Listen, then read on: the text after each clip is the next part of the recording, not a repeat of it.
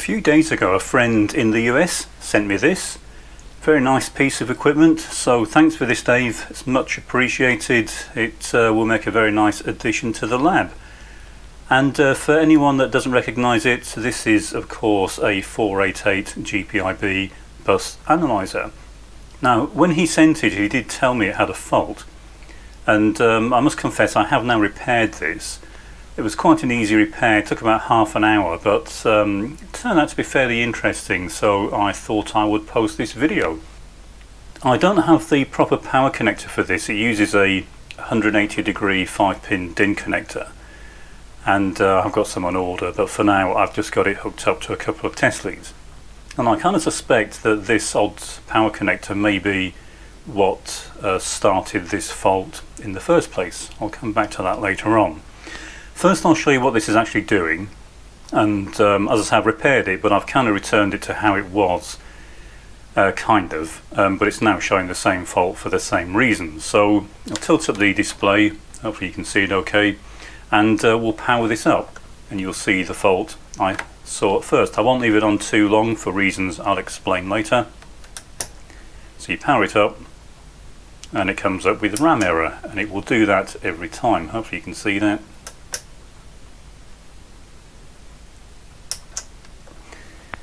I have also upgraded the firmware in this. It was 1.4 when I got it, it's now 1.5, but that is not related to the fault. So before we go any further, I'll open this up and show you what's inside, and then we'll go back and I'll explain what I found and what the cause was.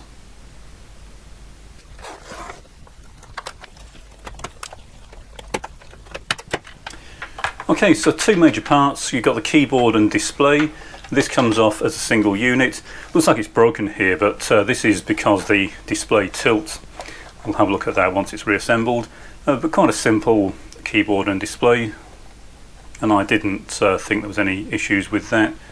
So looking inside, as I say, I have updated the firmware. I haven't put a sticker on this yet, but we also have the processor, the ROM, some interface chips, timer, and then this row of chips along the front, and this one are some programmable logic devices and PALs, and I was hoping it wasn't a fault with those. I've got the code for these, but they're a bit of a pain to get hold of.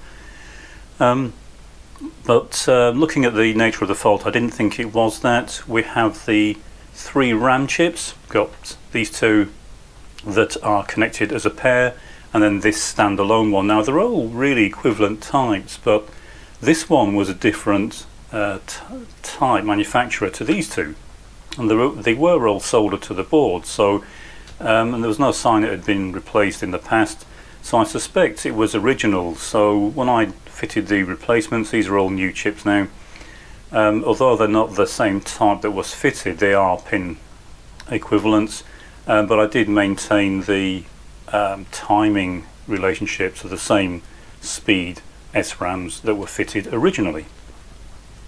So for anyone interested, this is the type of device that was fitted, and as I say, I have replaced it with a slightly easier to obtain version, but they are pin equivalent, so there shouldn't be any issues there.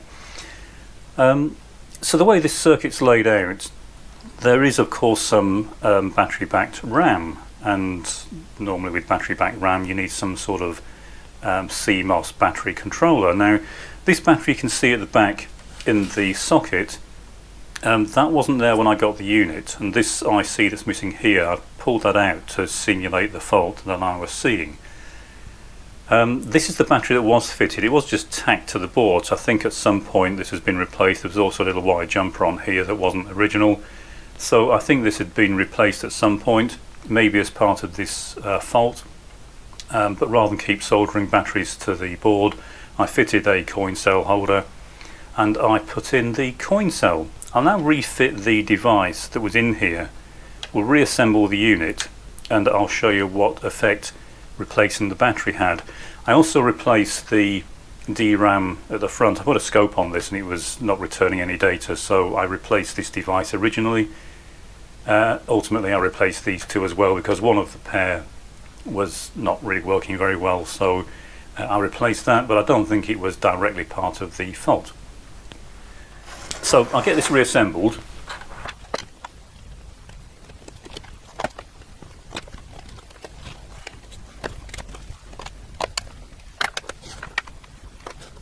Okay, so we're reassembled. The device is now refitted, and the fault we'll see now is what fault I was seeing after I'd replaced the SRAM and fitted the backup battery.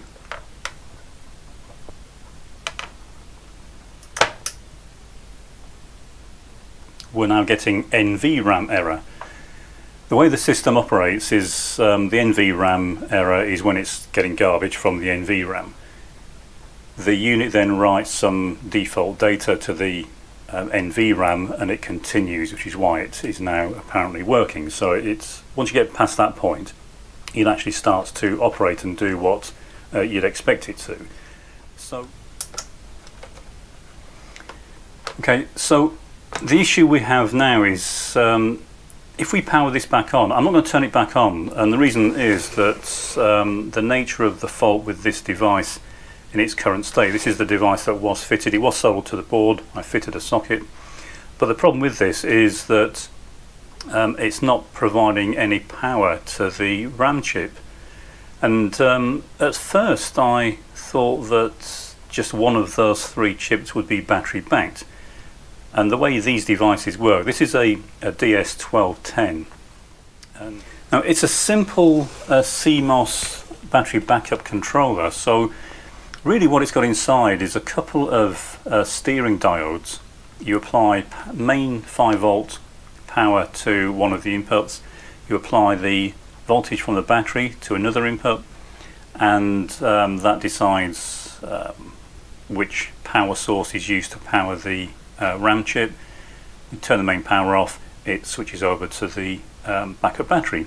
But it also has a circuit inside to control the chip select line of the SRAM, because of course if you let the power drop completely on the entire board, including the chip select line, then not only will the main power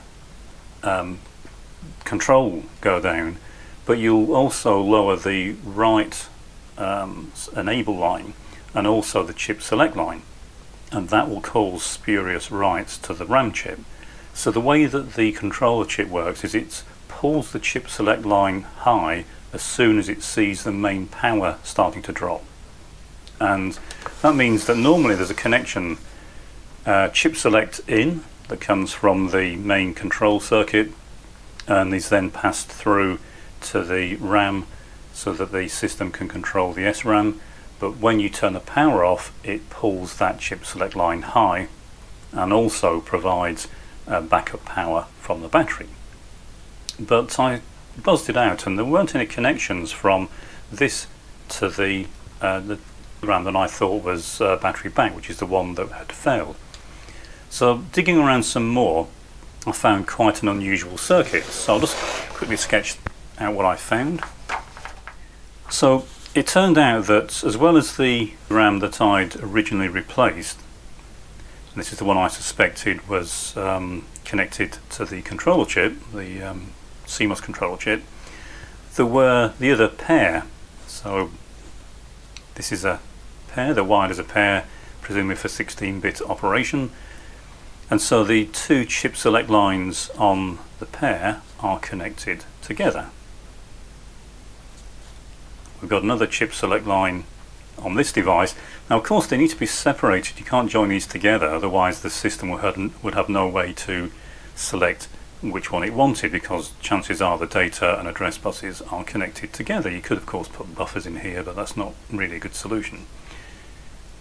It also turned out that the power for all three devices were connected together, and that would have gone back to, in fact did go back, I buzzed it out, it did go back to our controller chip. So I'll draw the controller chip. The pinout's not as I'm going to draw it, but this is just for the sake of this explanation. So it's an 8-pin device, and effectively it has a couple of diodes inside,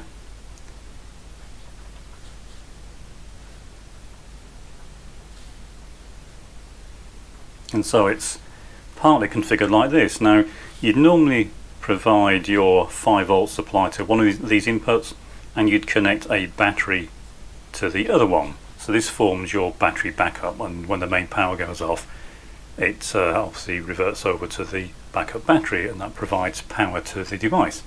But of course you need some way to control the chip select line to stop these spurious writes.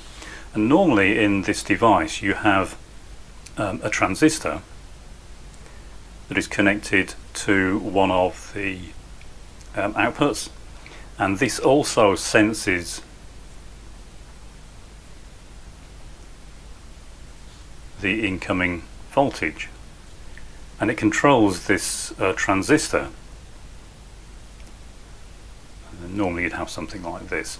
So what will happen is this would normally be connected to your chip select line on your RAM, and so when the main power is sensed going off, not only does it switch over to the backup battery, but it also pulls the chip select line high, and that disables the device and stops any spurious writes.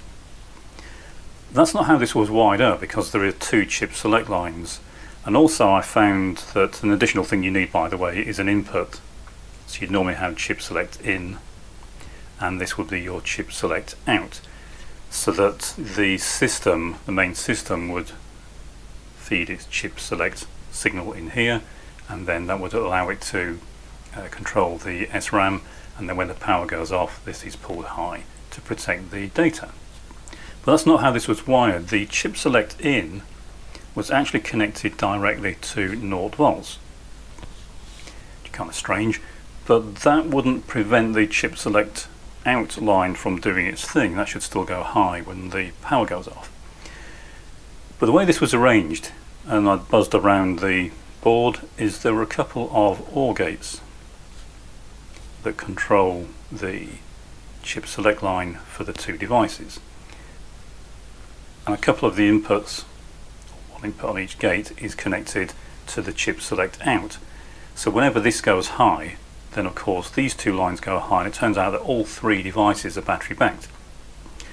So power goes off, it switches over to battery backup to provide power for all 3 of the SRAMs, and also the chip select out line goes high, and through the OR gates, the output of the OR gates goes high to protect the data in all 3 devices. And then the main control, the main machine, has the 2 chip select lines. You've got chip select 1 and chip select 2. So when the power is applied, this line goes low through the controller device. This will go low and is now controlled through the other input. So if this goes high, this goes high. If this goes low, this goes low. So that's how it's wired up. But of course the additional complication is this particular device also needs to be battery backed, otherwise it couldn't do its thing when the main power goes off. So quite an unusual arrangement, but it does work very well, and it explains now why we're getting this NVRAM error. If this isn't working and we're not getting power through, which is what the original fault was, then we get a RAM error. If it's not doing its thing and pulling the line high as it should, we'll get an NVRAM error, because we'll lose the contents of the SRAM each time the power's turned off, and that's what was happening. So to fix it, of course, what you could do is just drop in a new 1210. So this is actually going to be cracking it. So I think what happened to this is at some point, because of the unusual power connector, either power has been connected incorrectly, or over voltage has been applied. So it's expecting 5 volts in, which again is fairly unusual. So possibly someone fed 12 volts in or something like that, and that obviously will destroy this. This is across the power input. So big crack in this. You can see this under the microscope. As you can see, there's a big crack all the way across this. Now I do have some of these spare, but because the chip select input's not being used, which is one of the only real complicated bits of that device, we can make our own. So what's actually in that device, if we ignore the chip select in, is a circuit like this. So it's very simple. We have the 2 steering diodes that provide power out to the SRAM, depending on whether there's main power applied, and if there isn't, it reverts to the battery backup. And then we have this small circuit, and as the incoming plus 5 volt drops below around 4.7 volts, this transistor will start to turn off, and because it's turning off, the collector will start to float, and then through this resistor the chip select line will be pulled high. When power is applied, the transistor turns on, pulls this line low, which of course pulls the chip select line low. So it does exactly what we need. So rather than just dropping in a replacement DS1210, getting fairly hard to get hold of these days. You can get them on eBay, they again can be expensive, so as we don't really need the complexity of the chip select control, what we can do is make up our own. And if we translate that circuit into a layout on an 8-pin prototype header, we end up with something like this. So of course I've made one up. So this is effectively a DS1210. So I'll get this plugged in.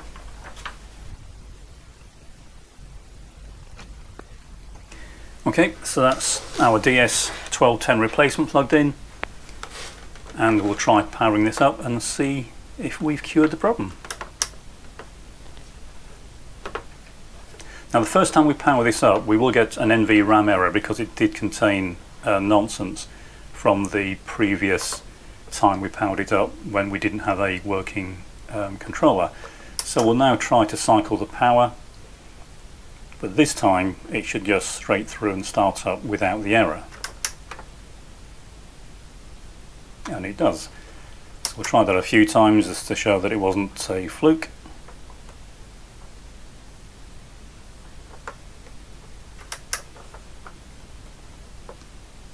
So that is now fully functional. So it now works the way it should do.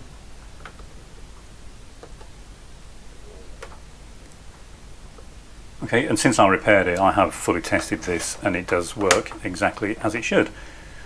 So what it required was 3 SRAM chips. I suspect it only needed 1, but I've replaced all 3 anyway. A replacement DS1210, in our case one that we've made, and of course the replacement backup battery. So quite a low cost repair, quite an interesting one, and so I'll get this reassembled so you can see how it looks when it's in one piece. So that's how it looks when it's reassembled. Very nice little unit. The display tilts up, as you can see. You can set it to whatever angle you want, and then it folds flat when you're not using it. So we'll power this back up. And as you can see, it's working fine. Looking through the camera viewfinder, it looks like the display might be appearing to flicker, but that's just the camera as ever. It's not evident in real life. But this is now working the way it's supposed to, and we can set whatever values we want. And I have, as I say, fully tested this and it works absolutely perfectly. So very nice unit. Thanks again, Dave, for this. It's much appreciated. Very nice unit. I'll just now give it a final clean and then it can go into active service.